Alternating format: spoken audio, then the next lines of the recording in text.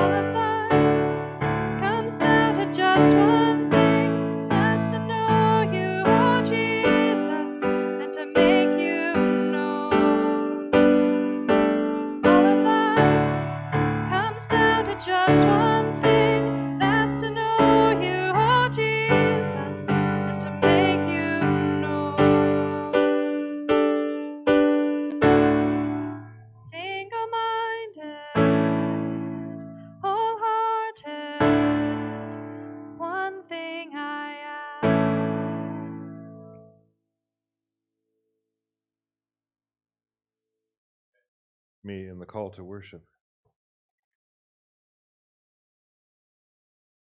Sing praises to God, you people of faith. We give thanks to God who heals and restores. Praise God who transforms us, who heals and loves us. Praise God with clothes us with joy. Do not be silent. Praise the Lord. We give thanks, O God, today and always. Will you pray with me?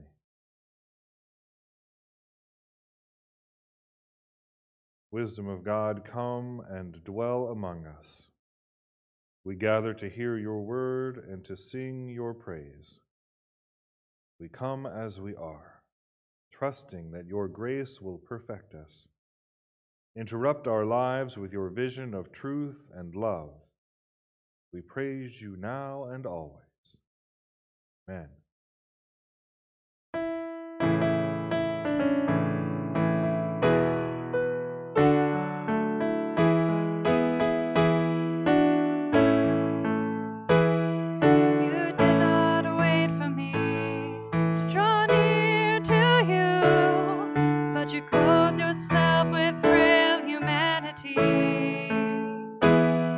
You did not wait for me to cry out to you.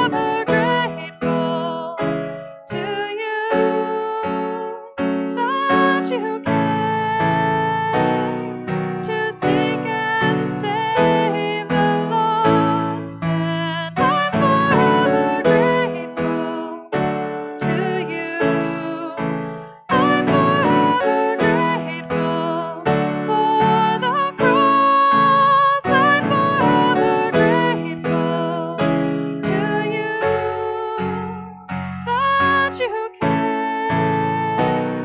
to seek and save the lost.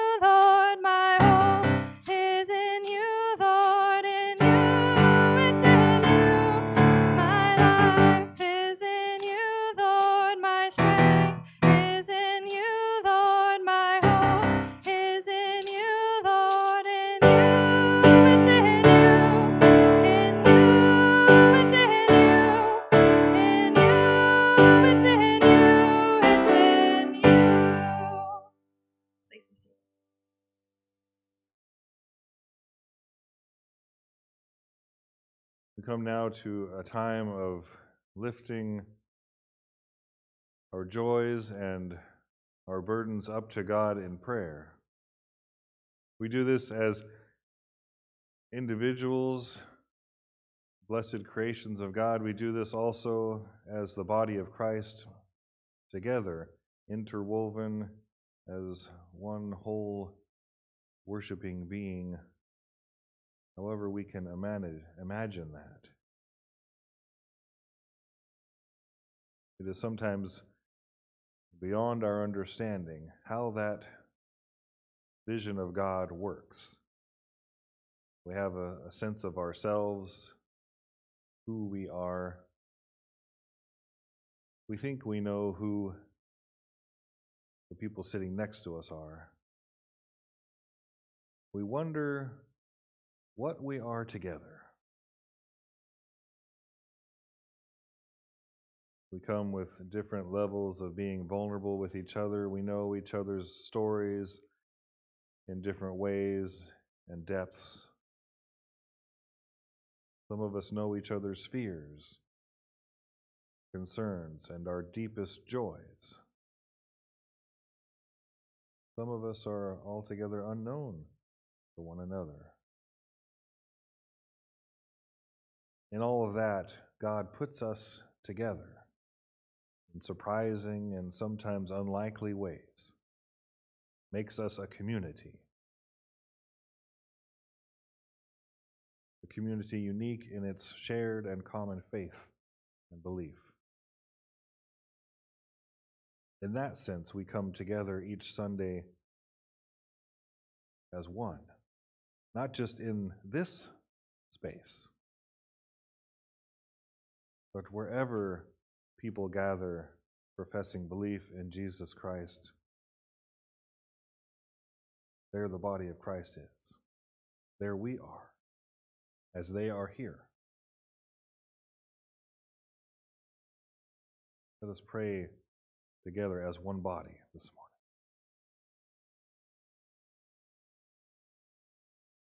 Holy God, you know our innermost being. You know each of us as individuals. You know us all as the body of Christ, as your community of believers, your disciples. You know each of our woes and our worries, our gladnesses, our thanksgivings, and our joys.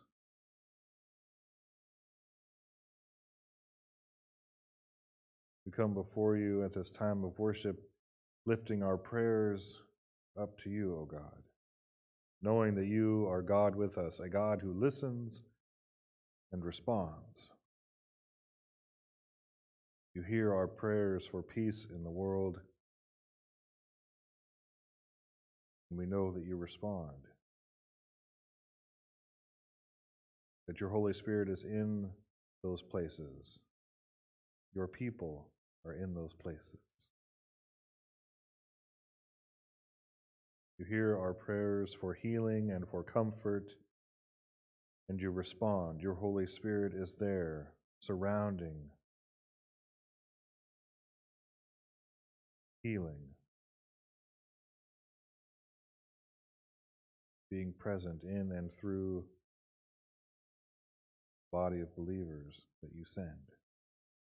You hear our thanksgiving prayers for blessings and joys received, the ways you have responded. You continue to send that Spirit within each of us, inspiring us in new and unexpected ways to reach out in faith, sharing your good news. Thank you, O God, for the ways that you use us, the ways that you call us to be your hands and feet in the world.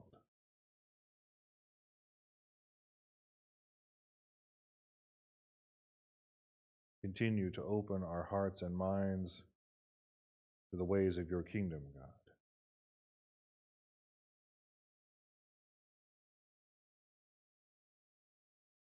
Continue to lead us in the way that we should go, the way your Son Jesus came into our midst to show us, the way that Christ continues to show us. Hear our prayers, O God.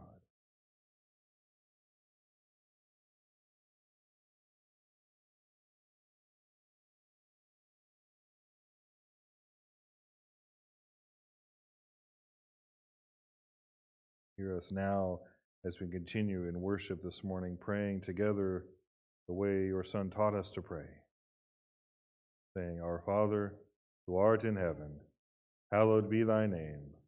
Thy kingdom come, thy will be done, on earth as it is in heaven. Give us this day our daily bread, and forgive us our debts, as we forgive our debtors. And lead us not into temptation, but deliver us from evil. For thine is the kingdom, and the power, and the glory forever. Amen.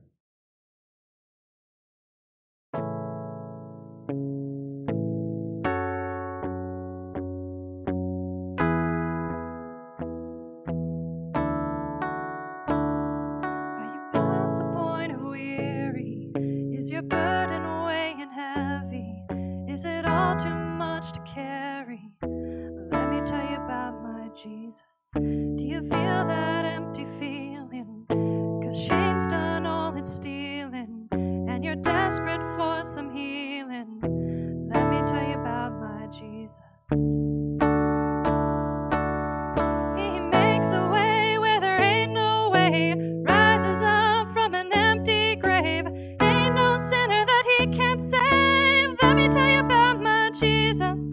His love is strong and his grace is free, and the good news is I know that he can do for you what he's done for me. Let me tell you about my Jesus, and let my Jesus change your life. Hallelujah.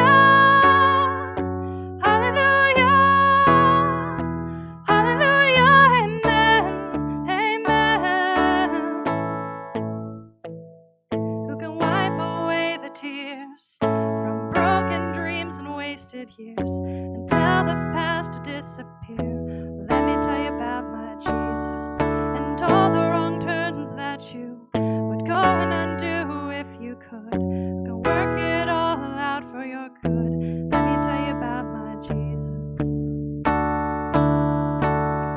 He makes a way where there ain't no way, rises up from an empty grave. Ain't no sinner that he can't save. Let me tell you about my Jesus. His love is strong and his grace is free. Good news is I know that he can do for you what he's done for me. Let me tell you about my Jesus, and let my Jesus change your life. Hallelujah, hallelujah, hallelujah, amen, amen. Who would take my cross to Calvary, pay the price for all my guilt? Who would care so much about me?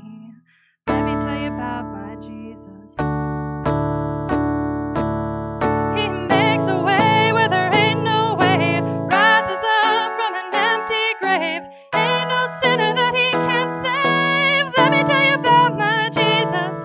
His love is strong and his grace is free. The good news is I know that he can do for you what he's done for me. Let me tell you about my Jesus, and let my Jesus change your life. Hallelujah, hallelujah, hallelujah, amen, amen. Hallelujah, hallelujah, hallelujah. Let my Jesus change your life.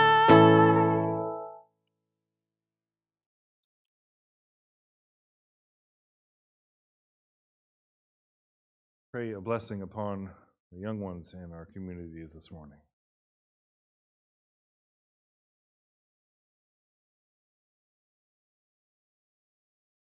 Holy God, Lord Jesus, who changes lives, pray your blessing upon these young ones in our midst, in our community, our families, our circles of faith and love. May your Spirit always guide them, call out to them. May they hear your voice.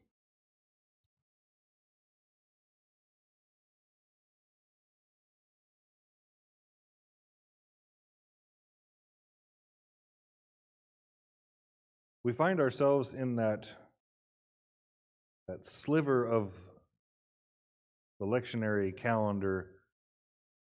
There's a big swaths of green. If you look at the diagram of the lectionary calendar, that's a circle, and it has wedges carved out for each season of the year. You know, we've got the purple sections for Lent and for Advent, and you've got the big swaths of green that cover summertime and the ordinary times, and then there's a little flash of red for Pentecost, and there's splashes of white in there for Christmas and for Easter. We find ourselves in that, what most people don't remember is its own little season between Easter Sunday and Pentecost. Eastertide, we call it. So we leave the white decorations open, or we get to take full advantage of our abundance of Easter banners, not just that one Sunday, but we get to enjoy them for a few weeks, actually. I always thought was kind of nice. Eastertide, this in-between time of Easter and Pentecost. This year we're going to be diving into the book of Acts, looking at the surprising acts of God, the way God infiltrates our lives in unlikely and surprising ways. To start off, we're looking at the story of, in most of our Bibles, probably would be titled The Conversion of Saul. this one who later becomes the Apostle Paul, character who is first introduced to us back in chapter 7 of Acts, verse 58, in the story of the stoning of Stephen. He's the one standing there holding the cloaks, nodding his approval of Stephen's martyrdom. See, before his experience with Jesus on the road, Saul is a self-imposed champion of Judaism, devoutly faithful,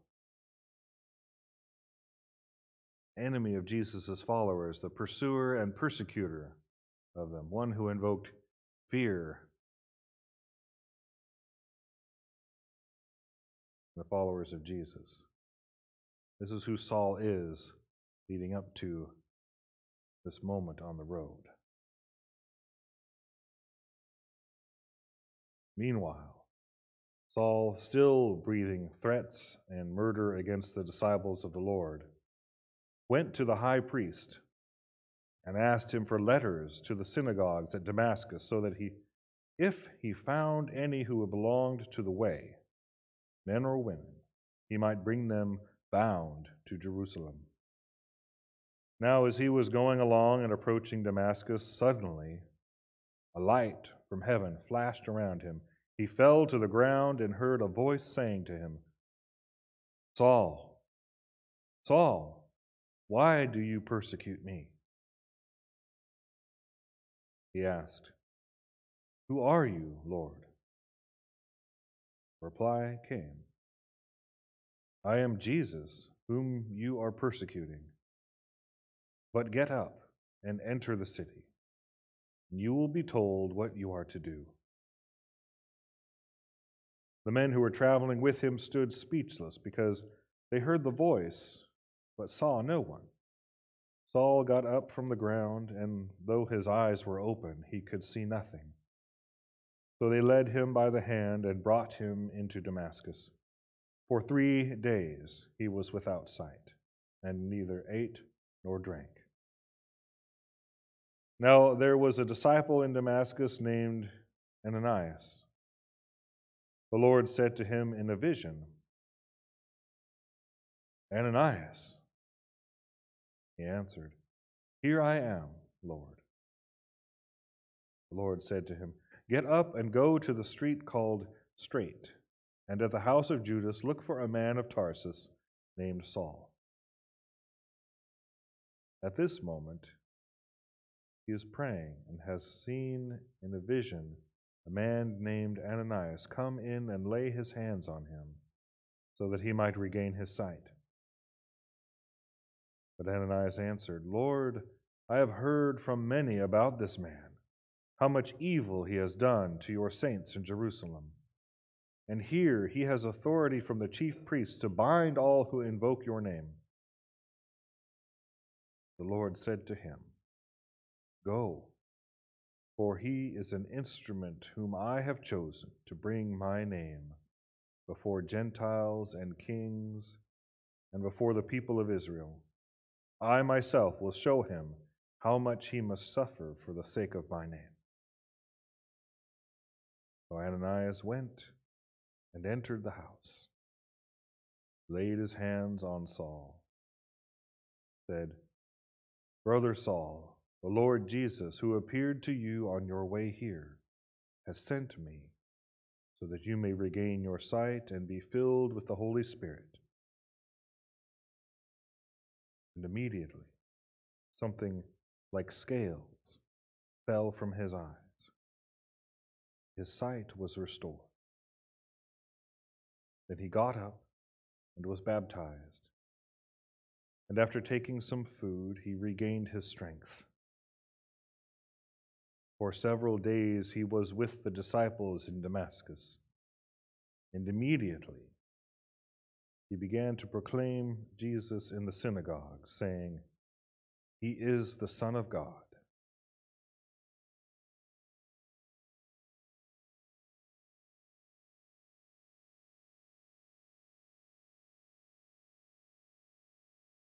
Traditionally, our focus in this passage has been on the character of Saul. And admittedly, the character of Saul, as Luke portrays him, is not a particularly well-developed character. We know a few definite things about him, that he is quite zealous, that he is taken it upon himself to pursue the followers of Jesus, to arrest them and put them in jail, that he approves of their martyrdom. But as far as his particular motivation, what his feelings are, his emotions, Luke doesn't tell us. Whatever we remember about that or think about that has come from our own human imaginations, imagining what somebody like a person going after people that would arrest them and put them in jail, certainly facing death, what their possible motivation would be. We have to imagine it for ourselves. We also have taken the story of conversion, as we've labeled it, and made it a benchmark or an archetype, something to model our own faith journey after. We have to seek out or lift up miraculous conversion experiences or somehow like Paul's.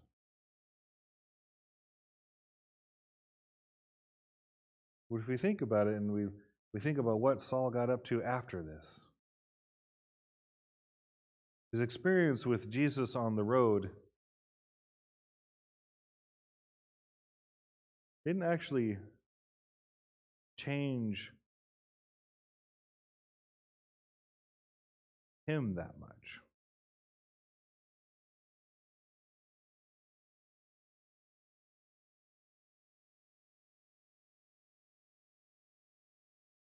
It changed what he did with who he was, where he directed his energies and his zealousness for faith in God. Upon getting a little more information, expanding his belief to include Jesus as Messiah. But the core of who Saul was, who God created him to be, devoutly faithful, passionate to the point of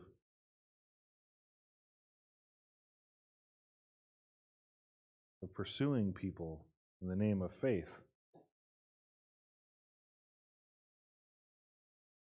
That Saul still existed, didn't get changed into something else. Jesus took that energy, and he still, by his own account later in his letters, definitely a Jew who believed in Jesus. But Jesus took that person on the road, blinded him, slowed him down, and redirected him, pointed him in the proper way to go.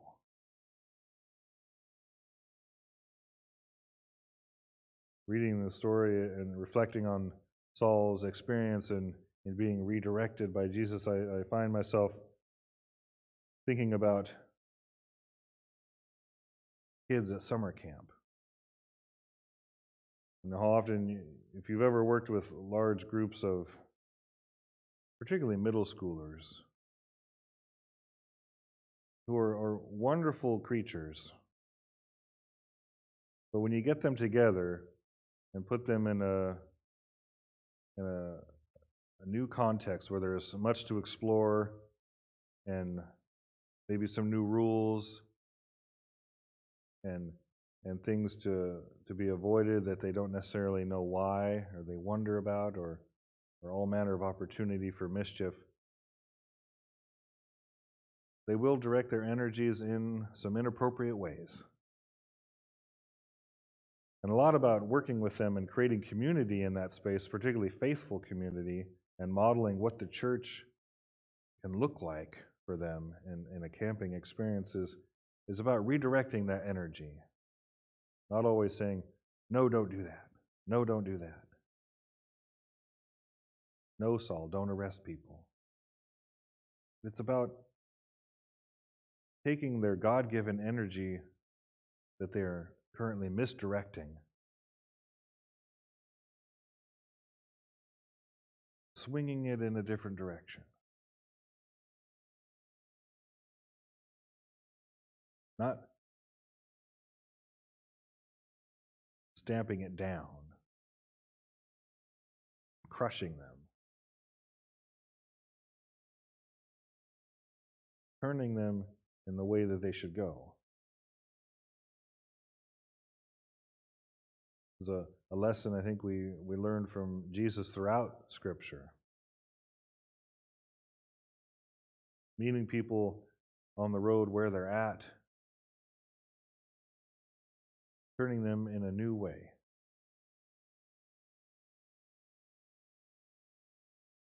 As we often focus on the character of Saul in the story, we forget sometimes that there's another main character. Even though neither of these are doing the primary acting, God is the one who acts in this story, as in most of the stories we have in Scripture. But the other one we have named here is this one Ananias, and we don't know much about him either, other than that he is disciple in Damascus. Jesus, in good biblical fashion, calls to him, and Ananias answers like his prophetic forebears, "Here I am, Lord." Just as Saul responds to a call from God, so does Ananias. One who knows this character, Saul, as someone to be feared and avoided at all cost. It's the same one that Jesus calls him to go and to be with, to confront, to face his fear, to invite this one who God has made vulnerable and slowed down into brotherhood, to lay hands on him. We so often read this passage, and in the scope of thinking of it as an ideal sort of conversion experience, one that is a miraculous changing by God of our lives towards being a follower of Jesus, we oftentimes align ourselves with the character of Saul, don't we? Whether it's particularly accurate or not, we take the kind of archetypal image we've created or imagine Saul to be, and we say, like, we want an experience like that.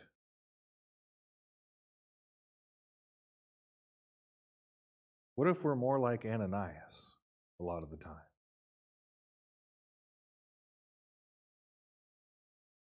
The one that God comes to and calls to be the one reaching out in comfort and in guidance.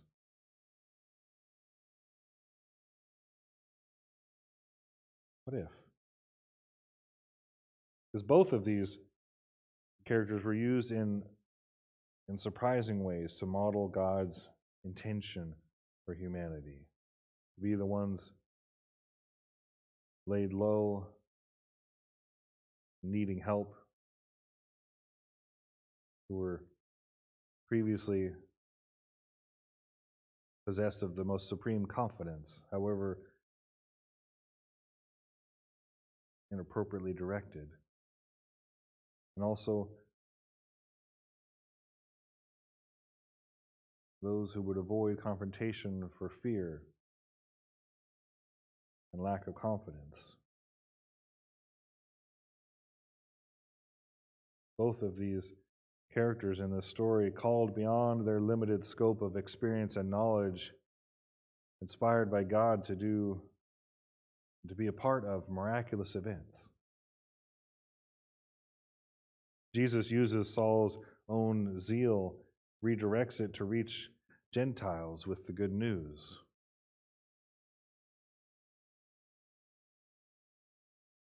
Jesus uses Ananias' own faithfulness and trust to reach Saul, to interpret for him, and to offer guidance and healing, friendship, even in a manner of sorts, brotherhood,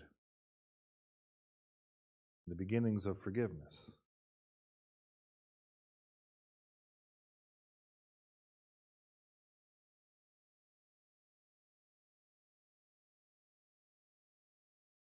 We can read this story with fresh eyes and see that it's not always about having an experience on the road, like Saul's or Ananias's, but about being ready and willing to accept God acting in surprising ways, to respond to that call that God puts on our lives.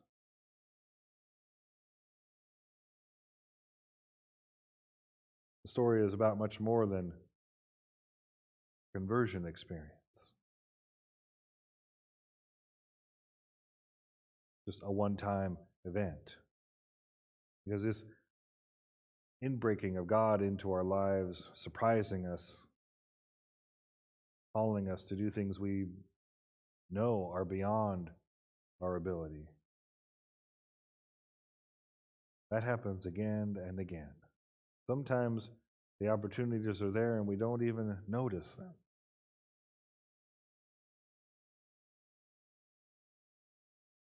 About being ready and willing to accept those opportunities of God acting in surprising ways, to respond to the call God puts on our lives, to be able to help one another, to recognize those surprising events.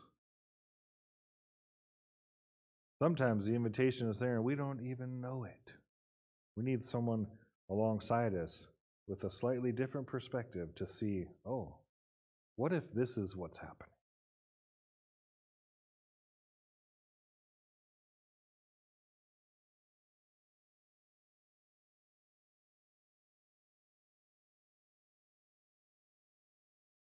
Because even though we read the story and we often focus on Saul as an individual having this individual experience, we have to remember that he wasn't alone at any time during this event. He was surrounded by other men on the road. Even when Jesus blinded him with the light that they couldn't see, they stuck with him. Imagine how strange and possibly terrifying it could have been to be following this religious zealot on the road, knowing he was on the way to Damascus to track down these errant believers in Jesus. And all of a sudden he collapses in the middle of the road, calling out, blinded, claiming there's some bright light shining. And all you hear is an ethereal voice, not directed at you or any of your company, but at this one who is collapsed on the ground. Would you stick around? They did. They stayed with him. They led him by the hand into Damascus.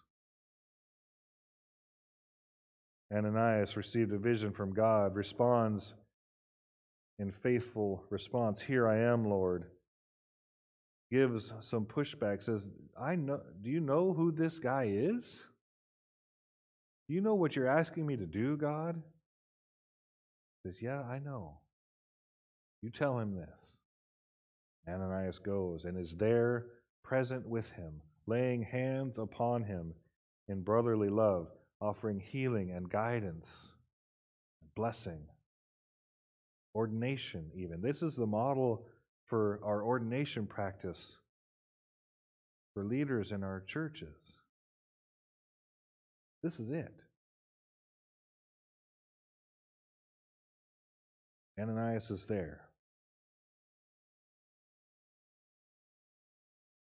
after this event, we know Saul goes on eventually to become Paul the Apostle and is interacting with the Jerusalem council and the leaders of this new movement of following Jesus.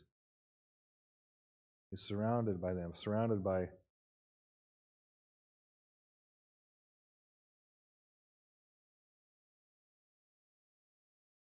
co-leaders in the faith, people he is called to mentor. He is always surrounded by support of a believing community.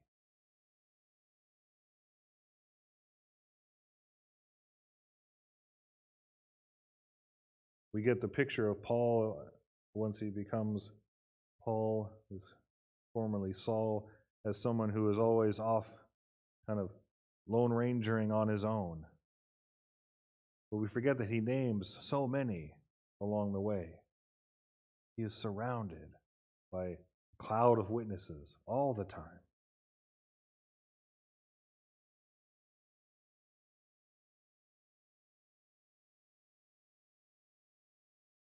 One of the questions that this passage often brings up for us as believers, as the church, considering this character of Saul, described as an enemy of the church.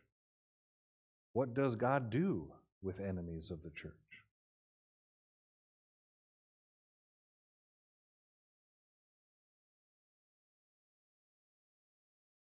We find in this story Luke's answer to that question.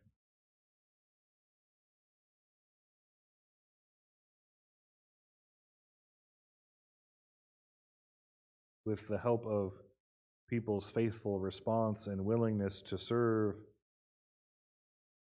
God makes them unlikely friends.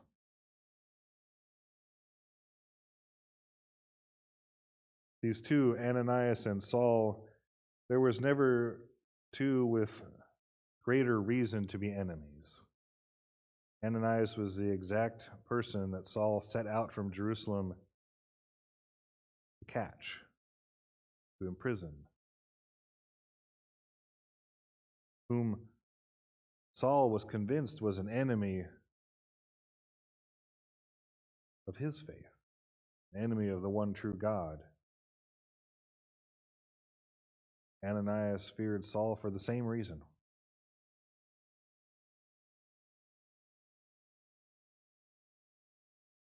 Jesus speaks to them.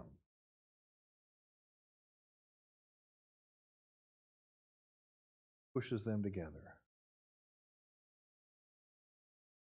Each of them responding in faith. Now, they are never probably friends in the traditional sense that we think of, but they are forever brothers in faith, even love.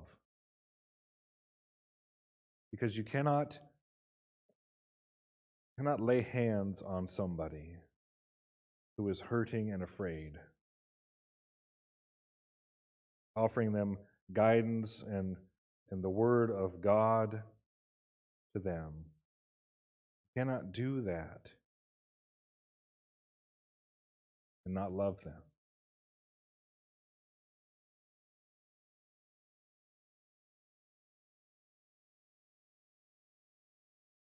This is the way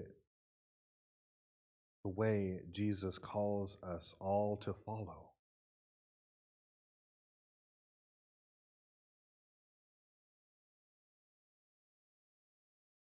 Whether we find ourselves in the role of Saul or of Ananias at various times in our lives, we must be prepared to both admit our wrongdoing, our wrong direction, and to face our fears in answering God's call upon our lives.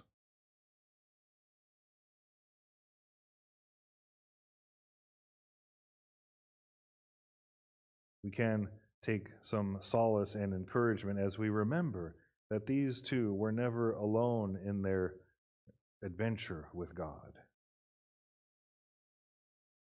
They're always surrounded by communities of faith, always supported, empowered constantly by God's Holy Spirit.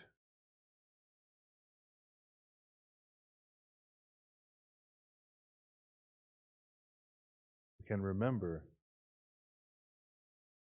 that Jesus acting in our lives in surprising, unexpected, sometimes even unwelcome ways is much less an isolated incident than it is a more common occurrence than we may realize.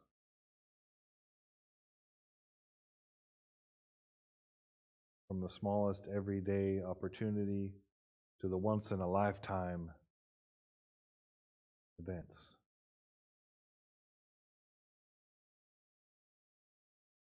It's we who are often blind to God's movement. The constant call is to open our eyes, to let the scales fall away, to help each other realize that they're even there. To slow down. God forced Saul to do, so that we might hear and see God's calling in the moment. And hopefully have the courage to respond. Amen? Let's continue in our time of worship together this morning and singing our hymn of response. Open my eyes that I may see.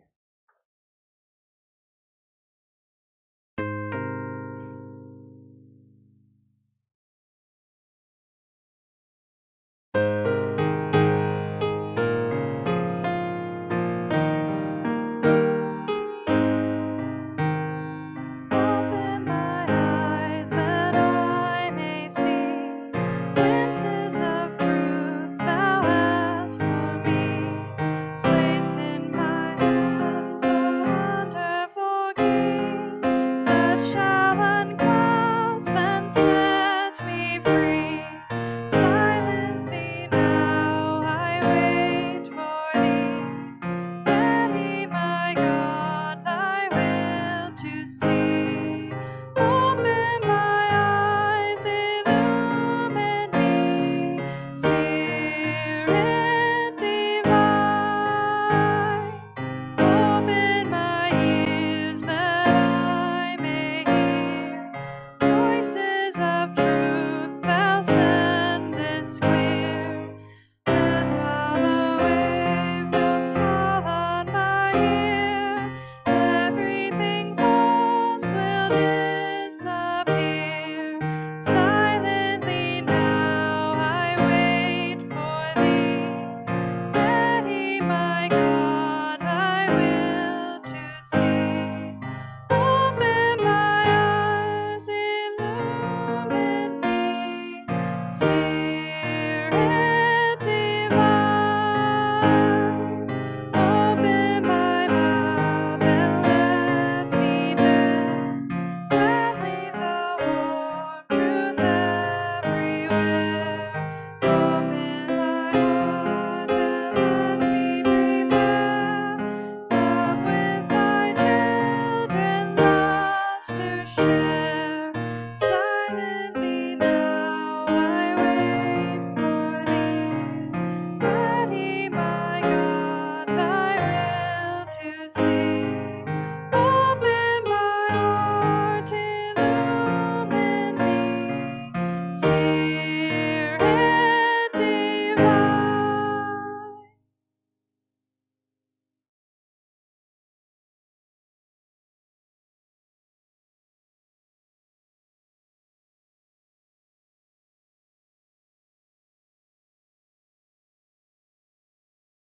This moment for stewardship is inspired by Acts 9, 1 through 20.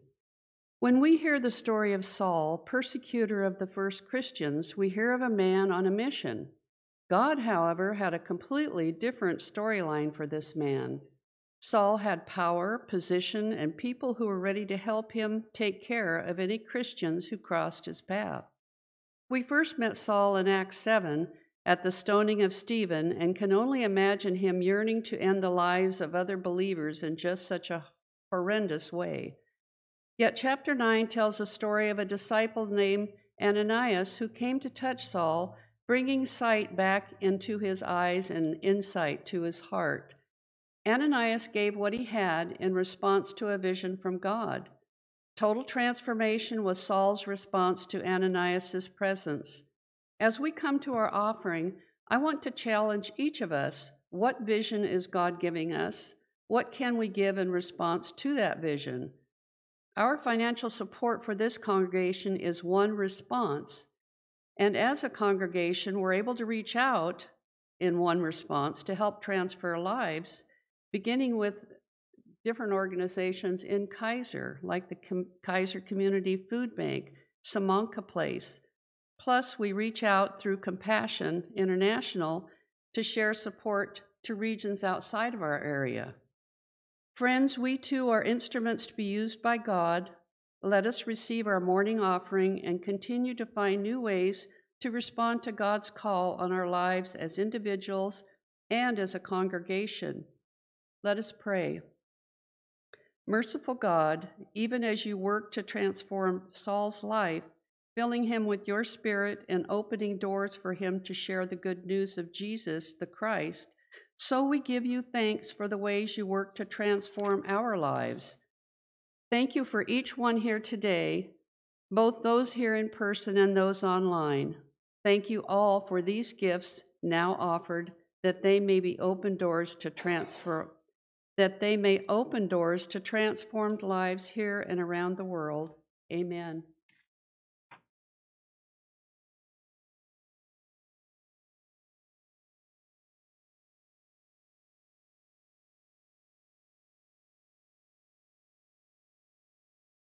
As most of you know and are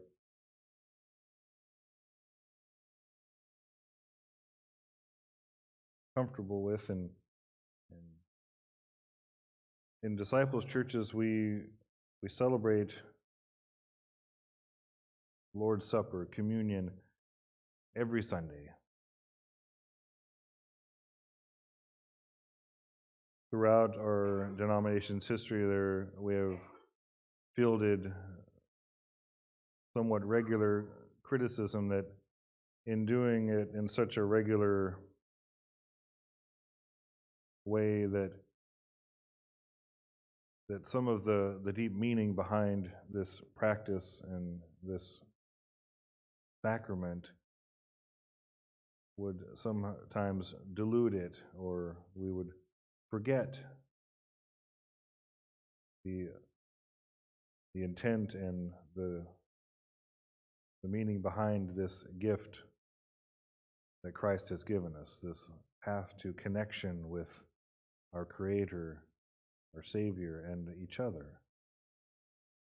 And while at times sometimes criticism has proven valid in practice and familiarity, sometimes we forget the significance.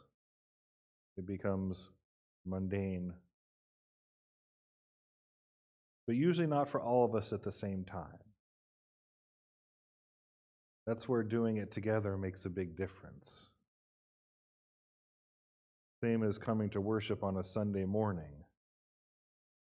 Sometimes one or more of us may walk into this space a little bit reluctantly, not really feeling it that day. The same with the times that we approach this table. Our minds can be clouded with other myriad distractions or concerns. We forget to honor and take the time to slow down, to slow our minds down, to make space to hear and to see what God is doing. God is inviting us to participate in doing.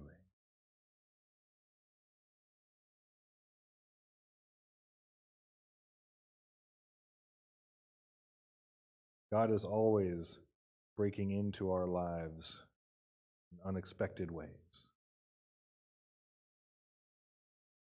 Sometimes we have eyes to see and ears to hear. Other times we don't. The times we don't are when we need one another the most. Because just as God was talking to both Saul and Ananias,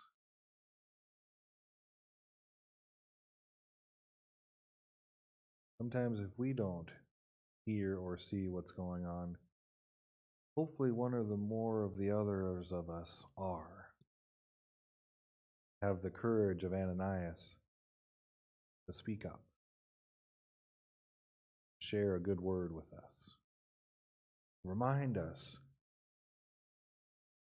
of God's invitation, of the great and awesome gift of being this close, connected with our Creator and our Savior.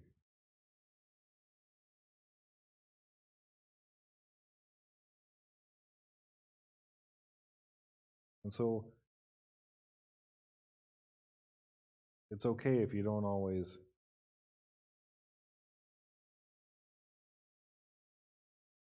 feel the moving of the Spirit as you approach the sanctuary or the table. It doesn't mean that God isn't moving. It means that you might just need to slow down a little more. Take a little bit longer to listen. Ask somebody else for help. That's what we're here for. Will you pray with us?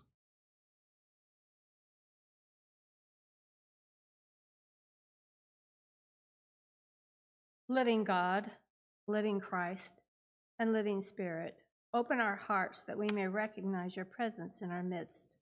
Let us eat this bread and drink the cup that you offer as a sign of Christ's presence. Open our eyes that we may see your glory, for you are great. Open our mouths that we might sing your praises, for you are worthy. Open our hands that you might serve others, that we might serve others in love and mercy, for you are compassionate. As you have fed and cared for us in giving us this meal, let us feed and care for the others in your name. In Jesus' name we pray. Amen.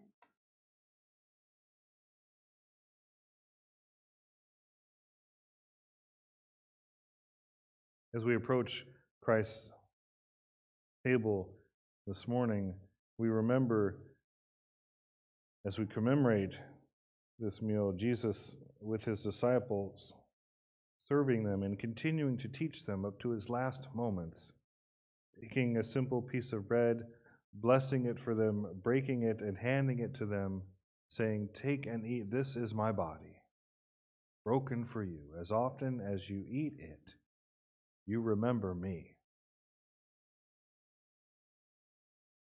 In like fashion, he took the cup and he gave thanks, and he poured it out for each of them, saying, "This is the cup of the new covenant, poured out for forgiveness. As often as you drink it, you remember me."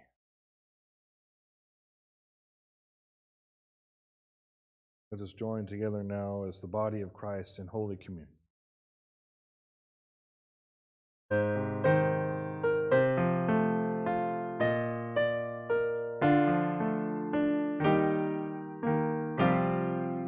Remembrance of me, eat this bread. In remembrance of me, drink this wine. In remembrance of me,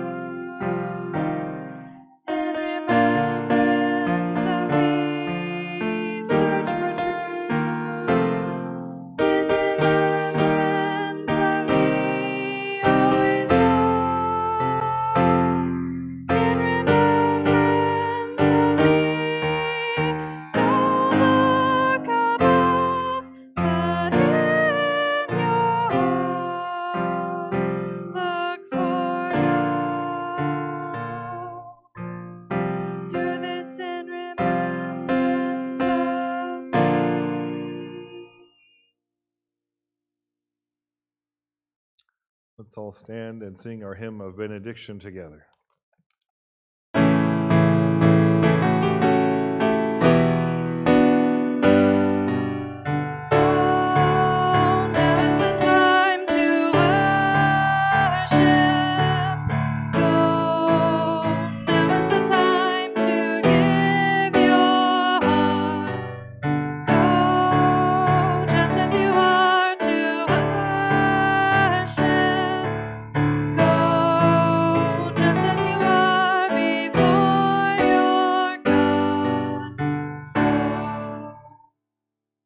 People of God, go in peace.